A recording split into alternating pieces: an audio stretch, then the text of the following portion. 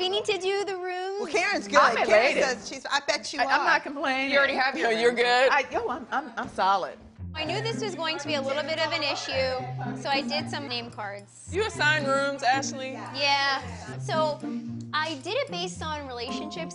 So actually, Robyn and Gizelle, you guys are the closest. All right, let's see. Oh! The hell?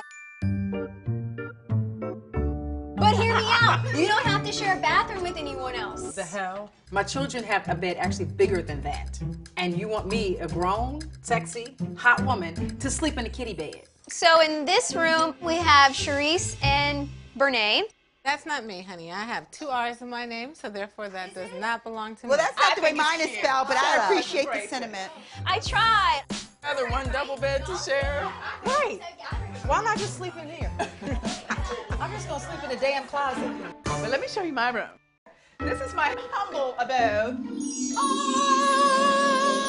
Oceanfront. Very nice and cozy and private. It's so me though. It's so fab. How do you love it, Gizelle? I don't. No, not never. This is Bethany Beach. Are we really Googling hotels?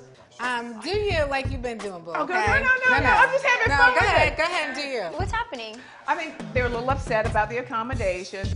You don't bring 7 grown women to a home and not tell them that they're sleeping in kiddie beds. That is a twin bed. Giselle, how's your beach house doing? What? Silence? Oh, okay. If we think of it mentally like college beds, how about college I beds? stayed off campus, so Y'all for real right now? You can't do that. don't tell us what we can do. Okay, I know you can Thank you. do. In Potomac, you must conduct yourself with proper etiquette. Are you helping me? Hey, is this a girls only thing? If you have a protrusion in your pants, you're not allowed to come. What about a really big clit?